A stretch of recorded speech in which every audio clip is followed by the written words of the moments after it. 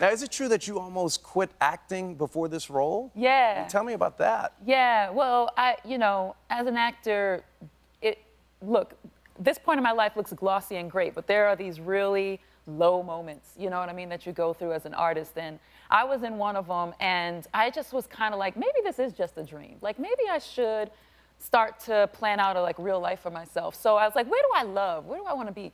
I said, you know what? I love Montreal. That's just right there in Canada. I can go to Canada.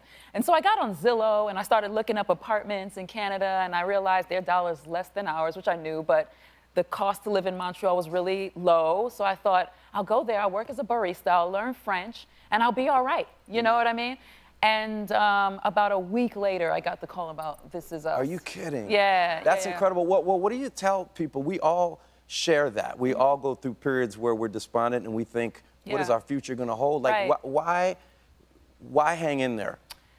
You know, to me, it's a very spiritual thing of like, you have to know where you're really called to be and kind of believe in that against all odds. Like, sometimes you'll be the only one believing in it. Thankfully, I had a lot of people who believed in it for me. So when I didn't, there were people around me who still believed it. So it's about kind of pushing through. Even when you think, I can't take it anymore, the next time you push through might just be the time.